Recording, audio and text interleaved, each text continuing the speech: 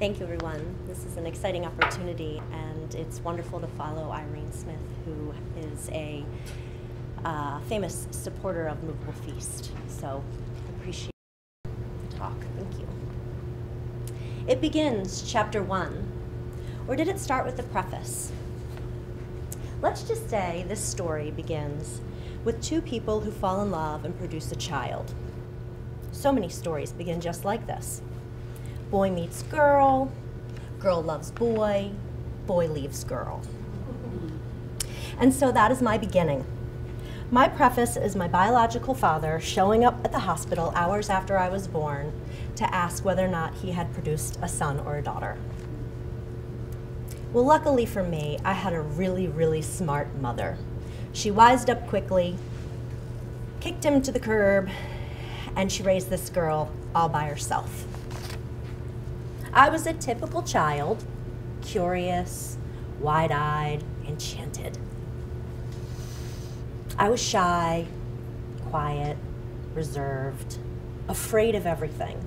Thunder, lightning, the dark, and the boogeyman. Whoever he may have been, I was afraid of him. I had never seen a picture of him, but I imagined that he was terribly large, huge teeth, and definitely did not like children. I avoided him at all costs, and avoiding him became the theme of my life, and I hadn't even realized it. I just wasn't aware that I was avoiding confronting the boogeyman. Now, I had no proof that he even existed. I had never met anyone that had witnessed him or his wrath, but he was a threat. He was behind a lot of possibilities. Don't go outside at night, because the boogeyman's gonna get you. Get me? Get me? What does that mean? Where's he gonna take me? What's he gonna do to me? Well, I didn't know what he was gonna do. I didn't want to find out. So I stayed away from the boogeyman. By the way, he doesn't exist. To get to the next thing, it helps to know where you came from. They say you will repeat your parents' mistakes. And it's true, and I did. Don't repeat the same mistakes twice. Learn from them and move on. I had a boyfriend in high school. We were in love. We were gonna get married and have a family. That lasted, 8 long years. Made it through college. It probably had something to do with the boogeyman. Maybe he was the boogeyman. In any case, that young love didn't last forever. But you already knew that. It led me to meet my first husband. One door closes and another door opens. He was a wonderful human being, full of love, laughter, very, very kind heart. We were madly in love, and we had made plans to raise a family and become an upper middle-class family with 2.5 kids and a Volvo. We'd spend our summer vacations at the shore just as we had done with our parents 25 years earlier. We would cook out with friends, walk the dogs, and have dinner parties while everyone brought a bottle of wine and a casserole. Well, we had plans. Unfortunately, for one reason or another, our plans did not come to fruition. Life happened. We kept growing and growing and growing apart. It took about 4 years before we realized we weren't meant to be husband and wife. We were different people. It sounds like it ended peacefully, and for the most part it did, but let's be realistic. No relationship that comes to an end ends on a good note. So the years have taught me, and so did my mother, not to have regret. I don't regret spending 4 years with my husband. I don't regret getting married at the age of 26, because when one door closes, another door opens. So it's important to remember to take time for yourself. because it's at this time that I truly looked inside of myself to find out what Mellisa wanted. Who did I want to be? How did I want others to see me? How did I want to represent myself? Not as someone's wife, or someone's daughter, or someone's girlfriend.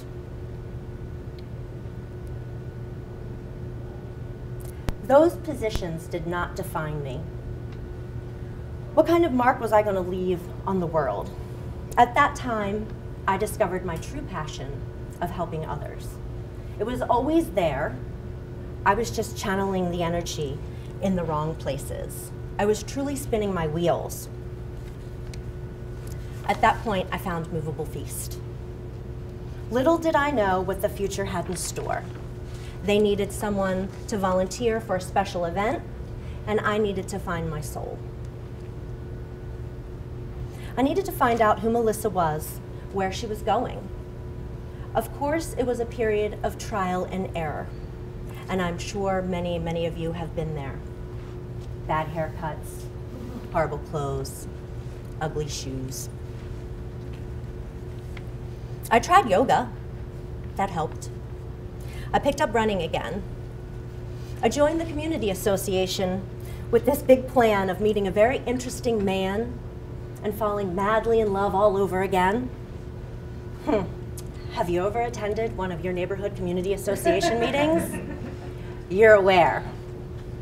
It's a bunch of disgruntled neighbors pulled together in a room, complaining about the guy who lives down the street with the commercial vehicle parked on the corner that's just an eyesore that no one wants to look at anymore. Oh, those people around the way, they just leave their trash can out for days. Oh, those other people, they put their trash can out the night before. And the rats. What are you going to do about the rats? I mean, the conversations that these people have in these meetings about rats is unbelievable. Needless to say, I opened that door with expectation. And well, you can guess. I didn't meet the man of my dreams at this monthly meeting. No, I didn't. I did, however, expand my participation by joining a greater umbrella and becoming the secretary of the district meeting. Because that's right, this girl's a joiner. Yeah, I don't like to say no.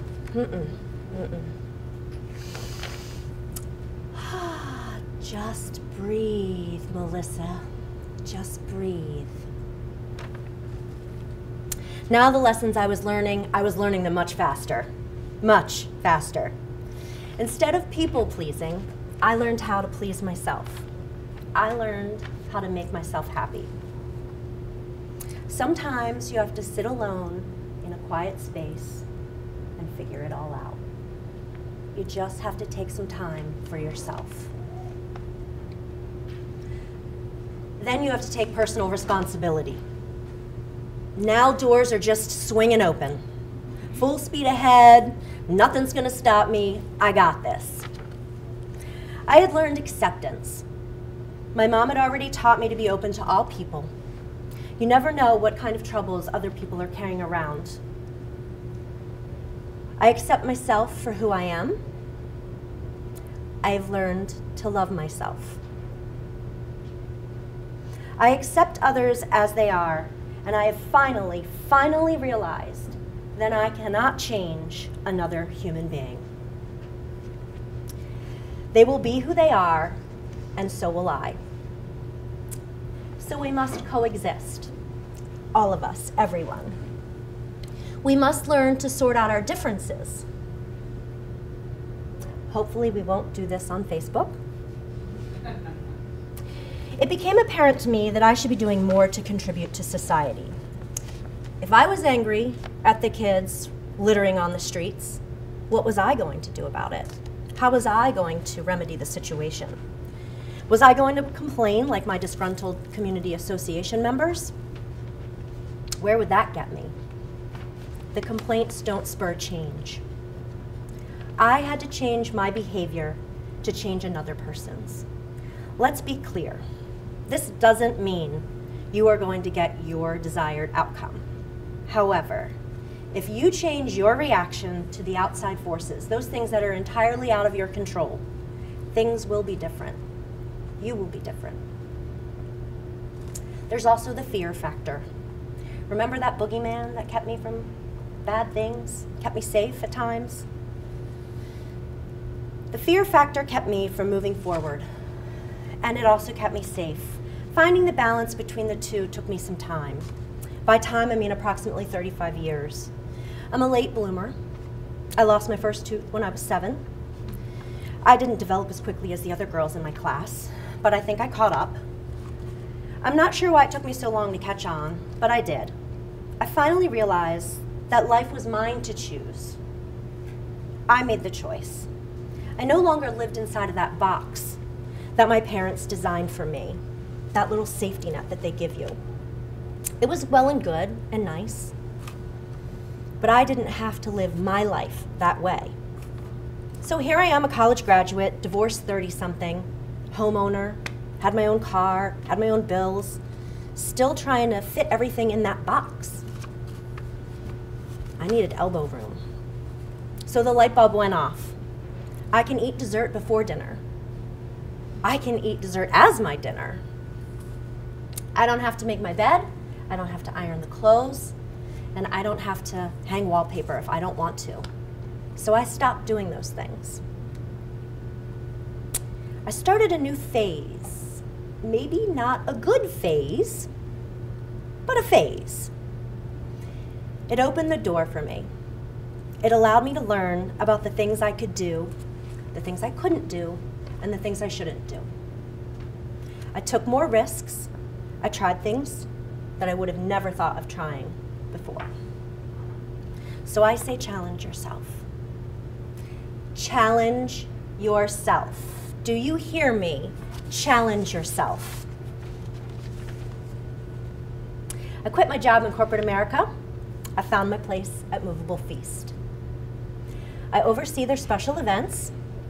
It's only been 1 year, last month. Challenging? Yes. Rewarding? Very. The small organization started 25 years ago. We're about to anniversary this August. They started with 7 local community members that wanted to help their friends, sick people in need. This was in the height of the AIDS crisis, and Moveable Feast provides nutritious foods and other services in order to preserve the quality of life for people with HIV and AIDS and other life-threatening conditions. This came at a time when an HIV diagnosis was, in effect, a death sentence. Research and treatment were scarce. Resources were almost non-existent. There wasn't the internet. In 1989 in Baltimore, mortality attributable to HIV and AIDS was more than 3 times the national rate. Something had to be done. And the pioneers behind Moveable Feast had a simple vision: feed people, fight disease, and foster hope. And that's what they did. That's what they still do. They rallied with some volunteers to prepare healthy meals and deliver them to homebound people with HIV and AIDS. They sat at the tables in the houses of friends at a time when people were feared and rejected because of the HIV and AIDS diagnosis. They fostered hope. This organization continues to raise awareness and continues to find innovative ways to carry out that vision. Challenging, yes. Rewarding, very. So I found my place. I found something that I love doing every day.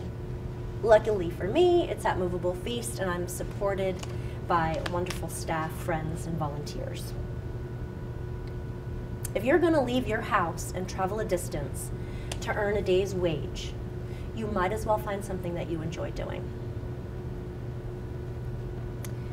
I have a nonprofit job. I'll never be a millionaire. For me, it's not about the money. For me, it's about being great at little things. I even have a necklace that says so. It's something I want to remember each day. I may not win a Pulitzer, but I can give the universe, the community, my family, my very, very best. I can give them the best Mellisa I know how to be. At the end of the day, if you try your hardest and you do your very best, it's really all that matters. Don't give up and don't make excuses. Set small, attainable goals. Accomplish them. Feel the accomplishment and be proud of yourself. Keep moving forward. So I told my friends that I was coming here today and that the subject was the next chapter. And my witty friend decided to make a joke about that and said, well, Mellisa, you know, you had to meet the best thing in order to do the next thing. She was referring to my amazing husband. Second time is a charm. She was right. It's not because of him that I'm doing the things that I do, but it makes what I'm doing all that much more valuable, all that much more rewarding, and so much better to share. I am just one person, one human being with a dream. I want to make the world a better place, and I believe I will start here.